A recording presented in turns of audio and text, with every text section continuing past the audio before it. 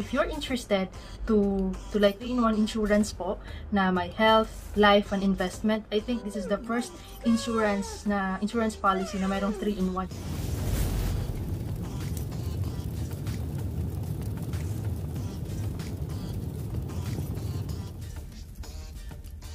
Yo, what is up guys? This is your Tech Joycey and I'm back again with another 10-10 video.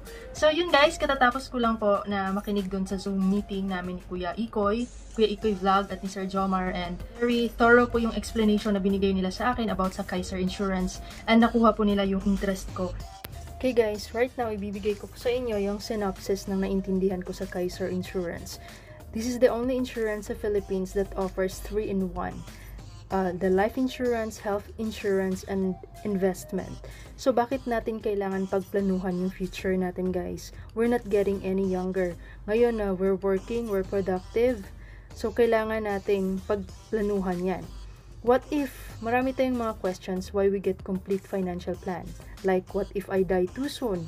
What will gonna happen to my family? And what if I live too long? What will gonna happen to me and my family as well?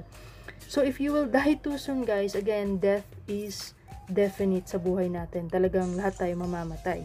So, pag meron tayong life insurance, hindi mamumroblema yung family natin sa gastusin, no?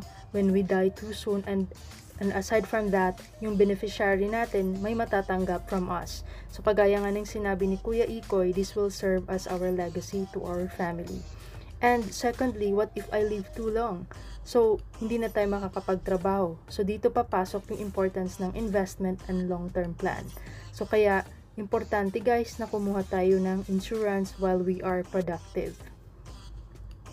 Lagi nating tandaan guys na hindi tayo habang buhay na nagtatrabaho, habang buhay na malakas. Kaya, importante na alam natin yung financial plan natin. Pagplanuhang maayos, pag-isipan kung saan natin ilalagay. And I know many, if not most of us, are skeptical pagdating sa insurance, no? Kasi maraming mga hindi legit. But this one, grabe yung nakuha nila yung attention ko at napa-invest ako dito. Dahil nga, it covers all the financial plans na gusto ko. So, the financial plan that I chose, guys, is the K60 with a maturity value of 699,701 pesos. And I chose to pay it monthly para hindi ganun kabigat with an amount of 3,529 pesos. Mayroon kayong mga other payment options. May annual, semi-annual, quarterly, depende sa choice nyo. I chose monthly para hindi masyadong mabigat kasi meron din akong ibang binabayaran na insurance para hindi ako makaskip, no? And monthly because I will consider it as my monthly expenses. So for further information guys, again, I will put the link below kung saan pwede akong tanungin, and I will put on your screen yung page ni Kuya Ikoy para you could ask him personally kasi he knows better and siya po yung nag-invite sa akin ito for further explanation po kung may mga questions kayo. In fairness po, galing po ng explanation, hindi ganun kahaba, straightforward, at you're free also to ask questions. So, unlimited yung questions na ginawa namin sa Zoom meeting. So, probably tomorrow po, mag-fill up na po ako ng insurance. So, 24 hours later. So, a day after guys, nag-message ako kay Kuya Ikoy na interested ako to get the plan, financial plan, and I filled up the form. May sinend siya sa akin na link for me to fill it up.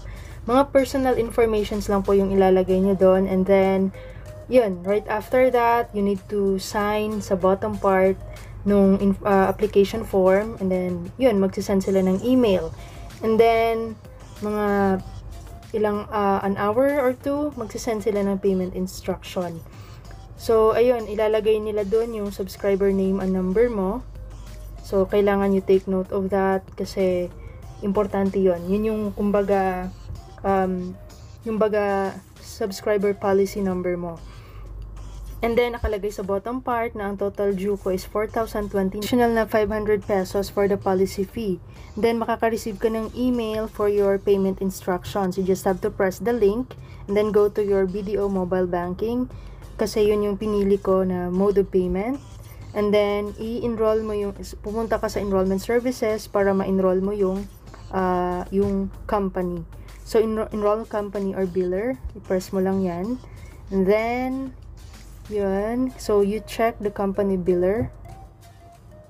Scroll down. Okay, scroll lang hanggang sa makita mo yung company. So, yun na po guys. International Marketing Group. Yun po yung ipipress nyo. And then, dito na po ilalagay nyo yung subscriber number and the subscriber name. So, it is very important na you type your subscriber name and number correctly. Kasi, yun po yung mode of payment nyo. So, importante na correct yung mga informations na ilalagay mo doon kasi nga you will be paying, no? So maglalabas ka ng pera. So make sure to double check, triple, quadruple, or as many as you can. Okay.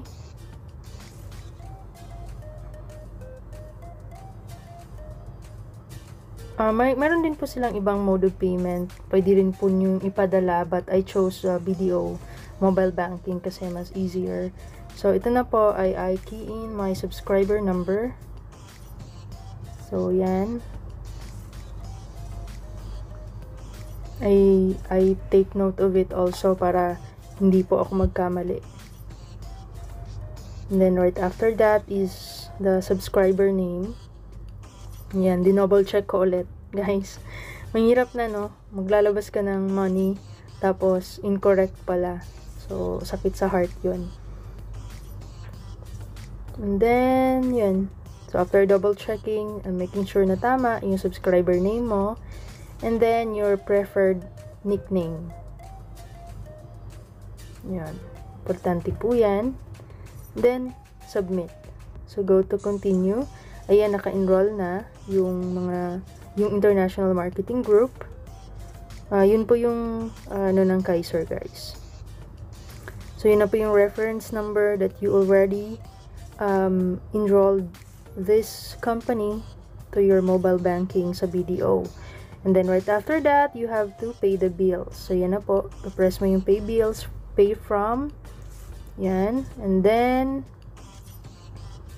yun, yung International Marketing Group na naka-enroll na sa company biller mo. Then, I chose immediate.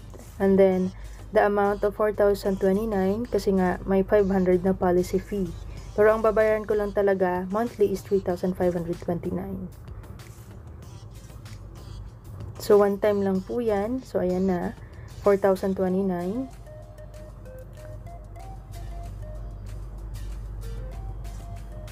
Double check, double check, double check.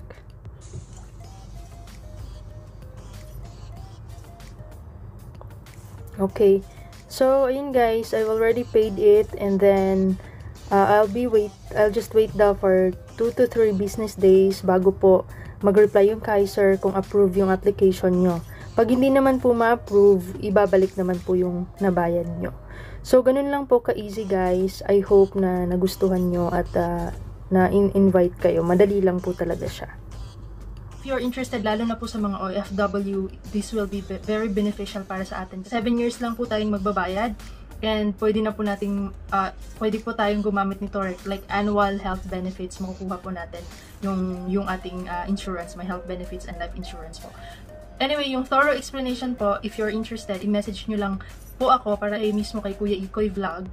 Magaling po siya mag-explain at si Sir Jomar, nandun po lahat, malalaman nyo po. So, sa akin lang, I am sharing po na kumuha po ako ng insurance na to kasi nga, yun, tama yun, na ano ako dun sa sinabi ni Sir Jomar na minsan, nagiging failure yung mga, even the professionals, nagiging failure tayo kasi hindi natin na balance or hindi natin na pagplanuhan yung ating financial na wala tayong financial savings, yung parang gastos lang ng gastos. Ako magastos po ako.